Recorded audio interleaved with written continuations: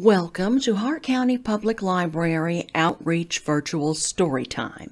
We're so glad that you could join us. Ox Cart Man by Donald Hall. Pictures by Barbara Cooney. This book won the Caldecott Medal in 1980. In October, he backed his ox into his cart, and he and his family filled it up with everything they made or grew all year long that was left over. He packed a bag of wool he sheared from the sheep in April. He packed a shawl his wife wove on a loom from yarn spun at the spinning wheel from sheep sheared in April. He packed 5 pairs of mittens his daughter knit from yarn spun at the spinning wheel from sheep sheared in April. He packed candles the family made. He packed linen made from flax they grew.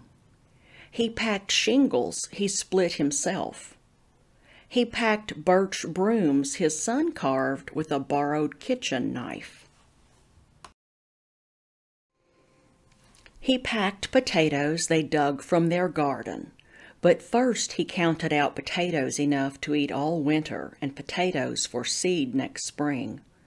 He packed a barrel of apples, honey and honeycombs, turnips and cabbages, a wooden box of maple sugar from the maples they tapped in March when they boiled and boiled and boiled the sap away.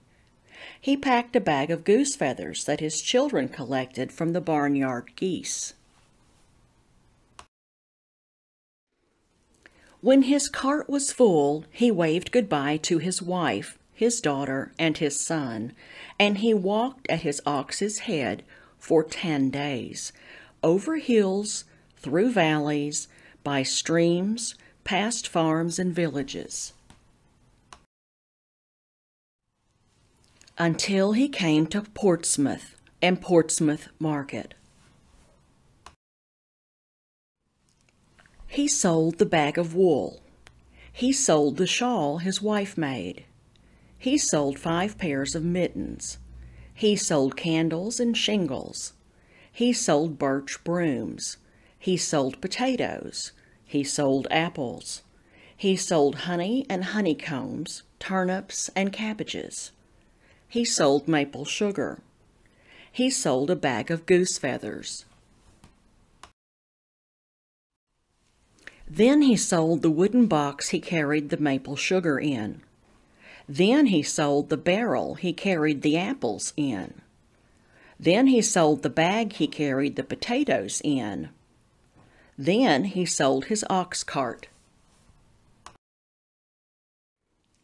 Then he sold his ox and kissed him goodbye on his nose. Then he sold his ox's yoke and harness. With his pockets full of coins, he walked through Portsmouth Market. He bought an iron kettle to hang over the fire at home. And for his daughter, he bought an embroidery needle that came from a boat in the harbor that had sailed all the way from England. And for his son, he bought a barlow knife for carving birch brooms with. And for the whole family, he bought 2 pounds of wintergreen peppermint candies. Then he walked home, with the needle and the knife and the wintergreen peppermint candies tucked into the kettle, and a stick over his shoulder, stuck through the kettle's handle, and coins still in his pockets.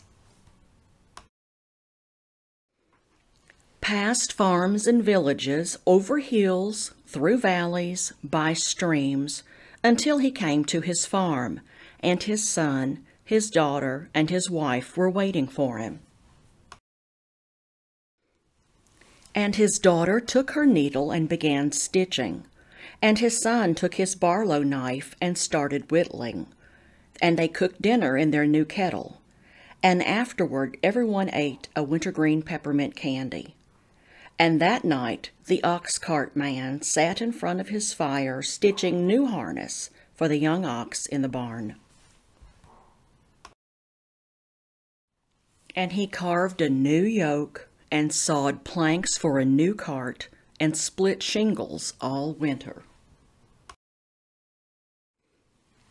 While his wife made flax into linen all winter, and his daughter embroidered linen all winter, and his son carved Indian brooms from birch all winter, and everybody made candles. And in March they tapped the sugar maple trees and boiled the sap down. And in April they sheared the sheep, spun yarn, and wove and knitted. And in May they planted potatoes, turnips, and cabbages, while apple blossoms bloomed and fell, while bees woke up, starting to make new honey.